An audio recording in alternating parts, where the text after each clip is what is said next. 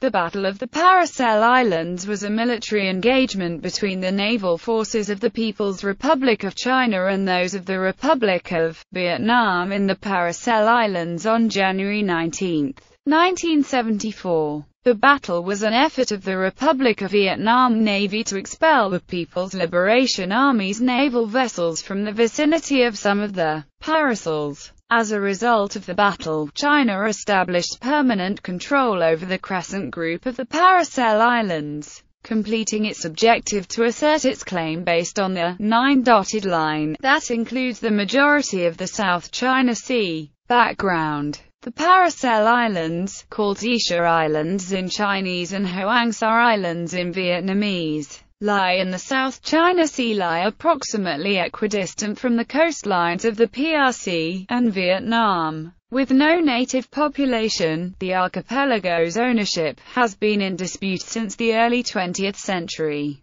On July 3, 1938, the French, who had colonized Indochina in the 19th century, occupied the Paracel Islands. The nationalist-governed Republic of China, then engaged in the Second Sino-Japanese War, registered a formal protest. 3 days later, the Japanese Foreign Ministry also issued a declaration in protest of the French occupation. During the Second World War, the Japanese defeated the occupying French troops and took control of the islands. At the war's end, the government of the Republic of China gained the Paracels, Spratlys and other islands in the South China Sea in October and November 1946. In the Geneva Accords of 1954, Japan formally renounced all claims inter alia to the South China Sea islands it had occupied during the war. At the San Francisco Conference of 1951, in response to the Soviet Union delegation's request to revise the text of the treaty to recognize the islands group of Paracels and Spratlys as the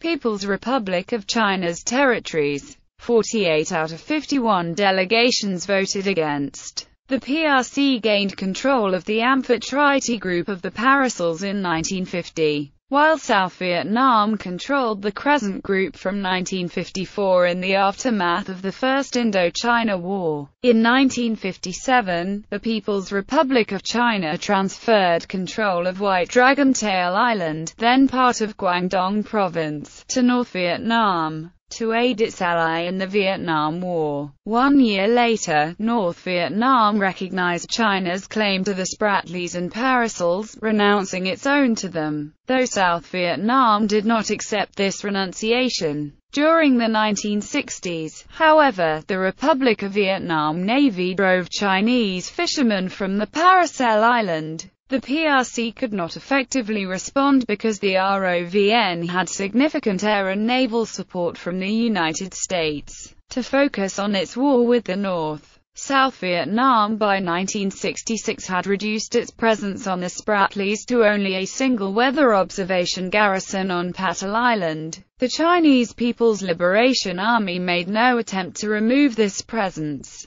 In 1973, after the Paris Peace Accords, the United States significantly reduced and eventually cut off military supplies to its ally, South Vietnam. The Army of the Republic of Vietnam military presence on Pattel Island was reduced further to a single platoon of soldiers. Despite the lack of effective control, South Vietnam signed offshore oil exploration contracts with Western companies in the Gulf of Tonkin, northwest of the Paracels. Prelude. On January 16, 1974, 6 South Vietnamese Army officers and an American observer on the frigate Lai Thuong Kiet were sent to the Paracels on an inspection tour. They discovered 2 Chinese armored fishing trawlers laying off Drummond Island to supporting from the PLA that had occupied the island. Chinese soldiers were also observed around a bunker on nearby Duncan Island, with a landing ship moored on the beach and 2 additional Kronstadt-class guided missile gunboats in the vicinity.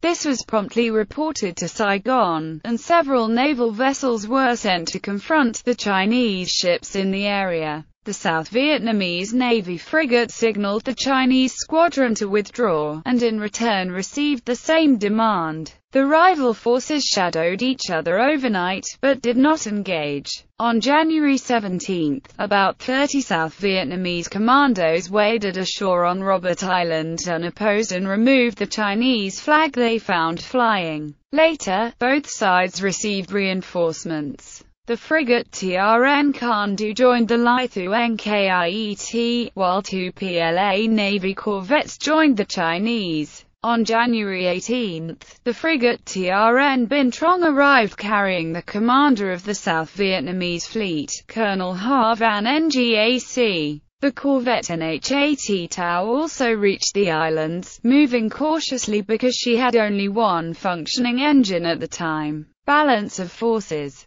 4 warships from the South Vietnam Navy thus participated in the battle. The frigates TRN Binh Trong, Lithuanian Kiet, and TRN Can Do, and the corvette Nhat Tau. A platoon of South Vietnamese naval commandos, an underwater demolition team, and a regular ARVN platoon were by now stationed on the islands. China also had 4 warships on hand. The PLA Navy corvettes No. 271, No. 274, No. 389 and No. 396. These were old and small warships with an average length of 49 meters and width of 6 meters, and they had not been well maintained. However, they were reinforced by 2 Kronstadt-class submarine chasers by the end of the battle. In addition, 2 PLA Marine battalions and an unknown number of irregular militia had been landed on the islands.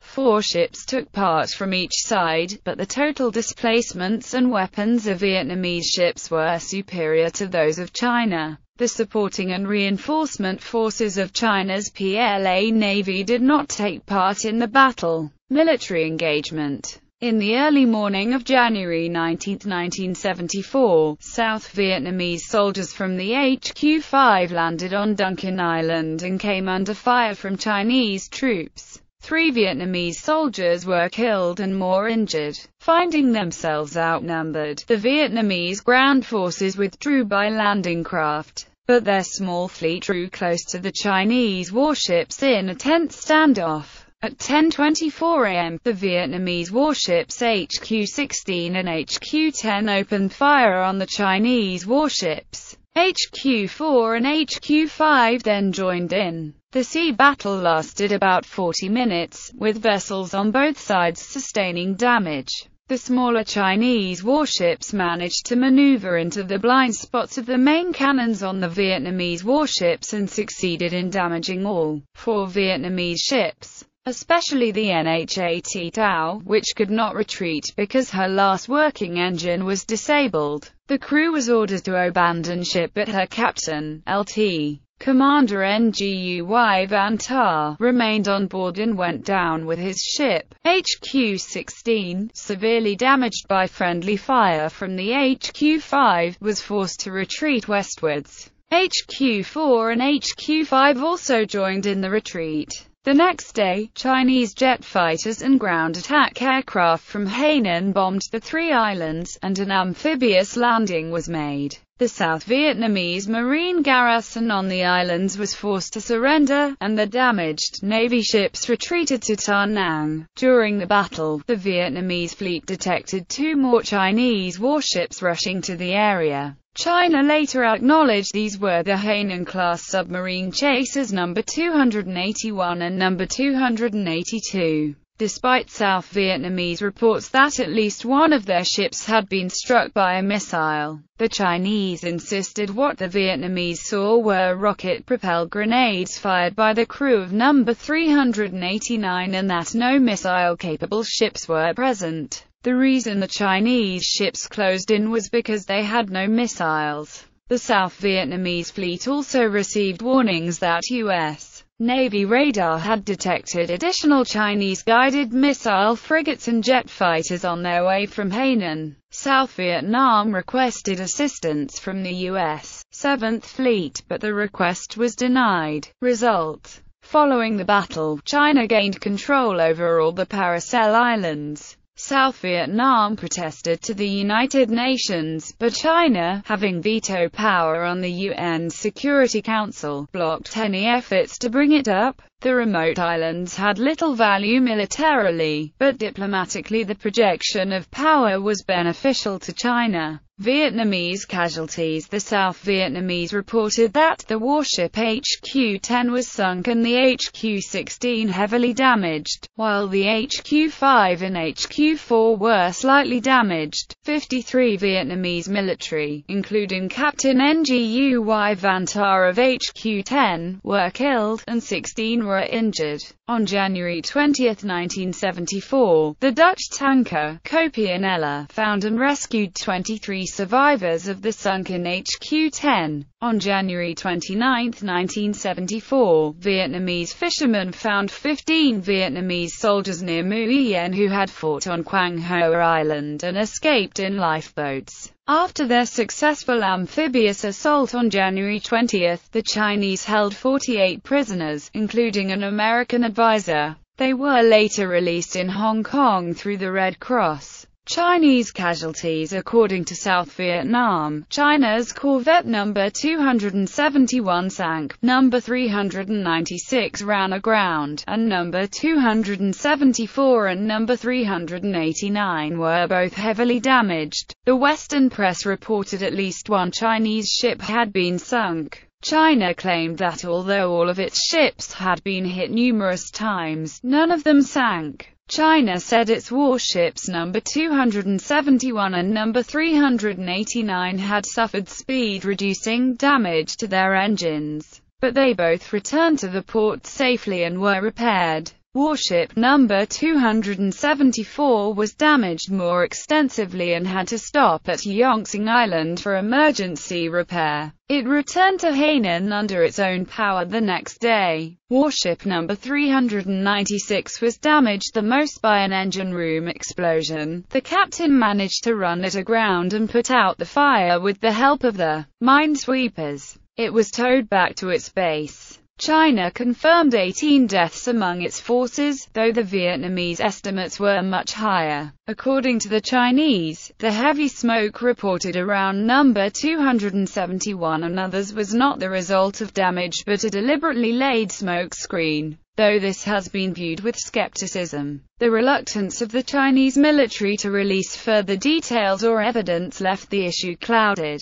The Chinese squadron left the pursuit of the Vietnamese to their reinforcements, which suggests they were unable to continue. Aftermath. A potential diplomatic crisis was averted when China quietly released the American prisoner taken during the battle. Gerald Emile Koch, 27, a former U.S. Army captain, was captured with the Vietnamese on Paracel Island. He was described as a regional liaison officer for the U.S. Embassy, Saigon, on assignment with the South Vietnamese Navy. China released him from custody on January 31 without comment. The leaders of North Vietnam gave a glimpse at their worsening relationship with China by conspicuously not congratulating their allies. An official communiqué issued by the Provisional Revolutionary Government of the Republic of South Vietnam mentioned only its desire for a peaceful and negotiated resolution for any local territorial dispute.